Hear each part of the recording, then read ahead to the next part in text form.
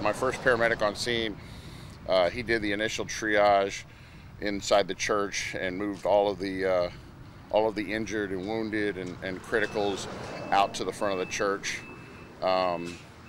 So I took over triage from there, as far as then delegating the priority of them. He pretty much did a triage as far as who was wounded, who needed help, and unfortunately, who couldn't be helped.